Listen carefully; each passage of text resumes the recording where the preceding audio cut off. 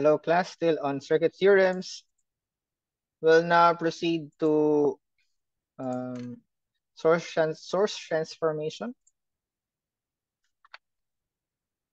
Source transformation is the process of replacing a voltage source in series with a resistor by a current source in parallel with a resistor or vice versa. Okay? So yun ang dominin ninyo ha.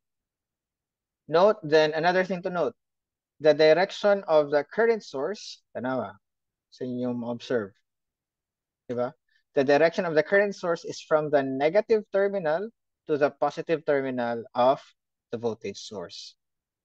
Okay, so kung mag-transform, gikan ani, padalon dere, then IS is just equal to VS over R. Or kung kini ang given, then i-transform nimo ani, then VS is just equal to IS. Ay, wait lang, ang laser pointer. So, inamdumi nga, ang imuhang, kung ang given kay kini, then i-transform nimo to this, IS is just equal to VS divided by R.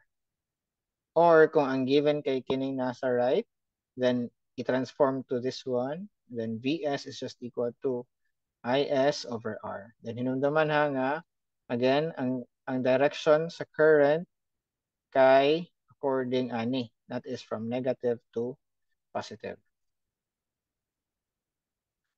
Okay.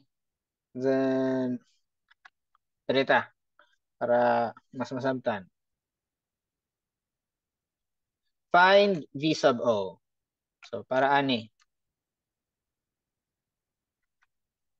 Una, let's transform the current and voltage sources. Diba? Naman eh, naka-parallel nga current source o resistor. Naka-series nga voltage source o resistor.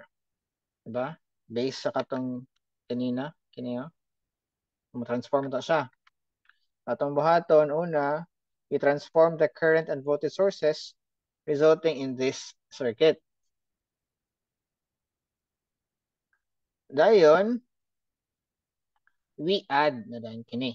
Nana, pag-add na to, so na 6 na siya. Dari dayon. Tapos kini, retain lang. Tapos, ang naman pag human na add, ato dayon gi, balik og katong current source o resistor. Then hinudumi ha sa diri ang imuhang R diri pareho ra R og R. Okay. Nagkalain lang kang expression para sa PS ug IS. Ato pa kini kung 6 ang ato ang pag-solve dira, ang pag-add nato, pag-transform nato 6 ray hapon na. Then as you can observe, pwede na dahil nato makombine si 6 o si 3 kay naka-parallel man sila. Tapos, naka-parallel man po ng mga current sources nato. Then, we can also add the two parallel current sources. So, that would give us this one. Ang direction is according to the direction of the bigger current source.